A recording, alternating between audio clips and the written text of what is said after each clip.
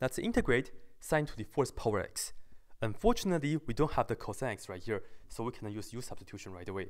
Also, if you look at sine to the fourth power, if you want to break this apart as sine to the third power times sine to the first power, we are going to have a hard time to write sine to the third power in terms of cosine with a nice form.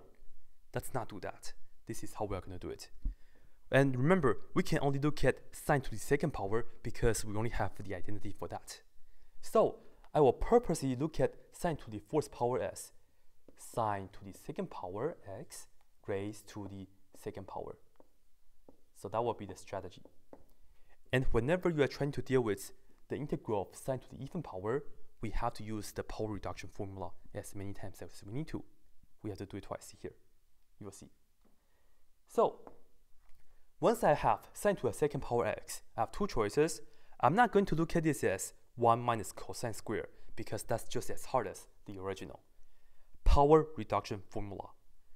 Sine squared x, it's the same as 1/2, and we have parentheses 1 minus cosine of 2x. Okay, so you see, this is sine to the second power, but then this expression is just cosine to the first power, and that's what I mean by the power reduction formula. However, we still have the parentheses raised to the second power, and then don't forget we haven't done anything with the integral yet, so let's put this down. That's what we have. All right, you see, this right here is a 1/2. It's a constant multiple with this expression, so we can just look at this as 1/2 to the second power, which is a constant multiple. That constant is 1/4. I can take out the 1/4 to the front. 1/2 to the second power, 1/4 all the way in the front, and we have the integral. And then the inside here is just going to be 1 minus cosine of 2x, and then raised to the second power, dx. And now what? We have the 1/4 in front, and then we still have the integral. But then, how can we integrate this? Well, we have to expand this out. 1 minus cosine of 2x to the second power, we have to write this down twice. 1 minus cosine 2x times 1 minus cosine of 2x, and then we are going to multiply this out. 1 times 1 is just 1, and then 1 times negative cosine of 2x, along with negative cosine 2x times 1, we have two of them. So minus 2 cosine of 2x. And then negative cosine of 2x times negative cosine of 2x, that's positive cosine square of 2x. And as you can see, now we can integrate term by term. This is easy. That's also easy.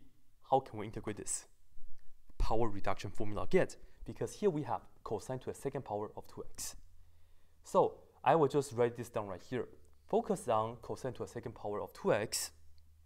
By the power reduction formula for cosine, this is the same as 1/2 times 1 plus cosine of 2 times this angle.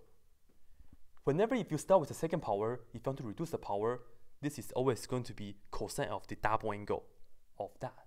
So it's 2 times 2x. Okay. So once again, power reduction formula is 1/2 times 1 plus cosine of 2 times this angle. So we are actually going to end up with 4x. And let's just finish this up real quick because we have to distribute this again. And then remember, this right here is just for this parentheses. I cannot take the 1/2 out to the integral sign. So I have to distribute the 1/2, and that's pretty, it's not that bad, I would say. It's pretty. 1/2 times 1 is just 1/2, and then 1/2 times that is plus 1/2, and we have cosine of 2 times 2x, which is 4x. This part is for that. And now we can look at this integral, which is 1/4 times the integral. We have the 1 right here, but then we have another 1/2 here. They are numbers, combined terms. 1 plus 1/2 is 3/2. And let's write this down, minus 2 cosine of 2x, and then we have this part for that. This is plus 1/2 cosine of 4x. We're finally ready to integrate. All right, this is 1/4, and let's open the parentheses for the integrals.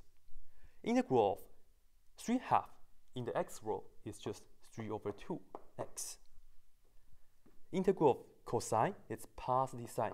So the negative will stay the same, and the input will stay the same. But then, whenever you do it backwards, you have to divide it by the derivative inside. The derivative of 2x is 2. So you see, 2, that's the original, but then I have to divide it by 2, just like that. All right, this part, let me write down plus, and then we have the 1 over 2 right here, if you would like. And then the antiderivative of cosine is sine, and the input will stay the same, but then I have to divide it by the derivative inside, which is just 1 over 4. I can multiply by 1 over 4, like this. We are done. But then let's just distribute 1 over 4 into the parentheses. Final answer. 1 over 4 times 3 over 2x is 3 over 8x. And then 1 over 2 times, this is negative 1, right? So we have 1 over 4. So minus 1 over 4 sine of 2x. And then 1 over 4 times 1/2 times 1 over 4. It's going to be what? Plus 1 over 32. And then sine of 4x. So we are done. Plus C. This right here is the answer.